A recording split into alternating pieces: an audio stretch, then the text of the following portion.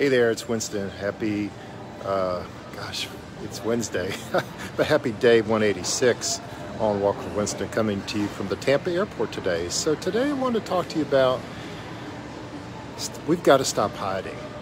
You know, so many of us in online business are doing a lot of important tasks to make our business known and to meet people that we've never met before, but we can oftentimes, I speak for myself, I can oftentimes be caught up into all the parts of building the business that feel comfortable and feel easy for me to do. So whether that's updating my website or writing a newsletter or hopping on here and doing a Facebook Live or social media post, we can hide behind the screen, but unless we start meeting people and really offering them value, gifts that only we can bring.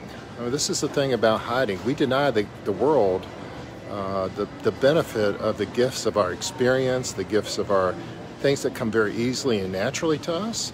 But if we stay in the activity of being busy in the business, instead of making those genuine connections and making offers to help create clients and create transformation for these clients, then we've got a very expensive hobby. So I used the term in my podcast episode number 30 of the Begin Again podcast in February 2020. I talk about the cloak of invisibility, that we can take on this mantle, this cloak, that we can hide from that true person-to-person connection that really is going to create the transformation that we all desire and want in lives that people we can serve. So today my encouragement to all of us is to take a step from behind the screen, make an outreach call or two to someone that we care about and someone we know we can help.